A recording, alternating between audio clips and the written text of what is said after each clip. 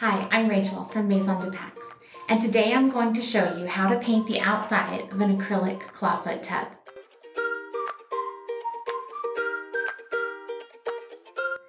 We purchased a little Texas ranch house several years ago, but it was in need of a lot of work. Fortunately, the existing attic provided a lot of extra square footage we needed, so we decided to build that out, adding a bedroom, family room, and this bathroom.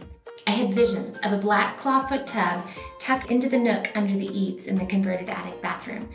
But budget was running low by that point, and the only black tub I could find was $500 more than the white one. So I began experimenting.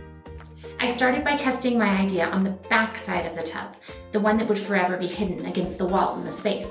And it worked. So as you can tell, I repeated the steps on the rest of the tub. And I give you what you see today. Let me show you how. First, remove the legs and other hardware. Second, give the outside of the tub a light sanding, removing the sheen of the tub's finish. You want a nice matte surface for the paint to adhere. Third, clean the tub with damp paper towels. It's super important to get all the sanding dust off so your paint can adhere well.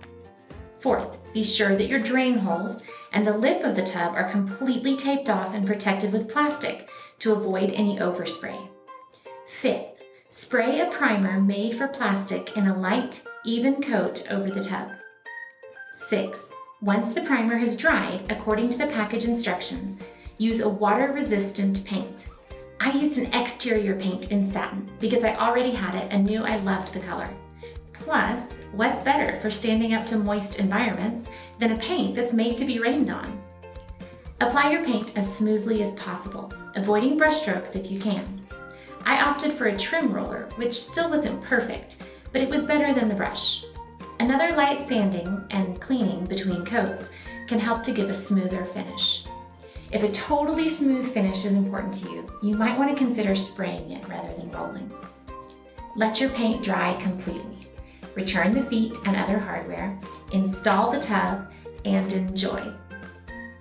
I hope you enjoyed that tutorial. For more DIY projects, decorating ideas, and design inspiration, subscribe or visit maisondepax.com.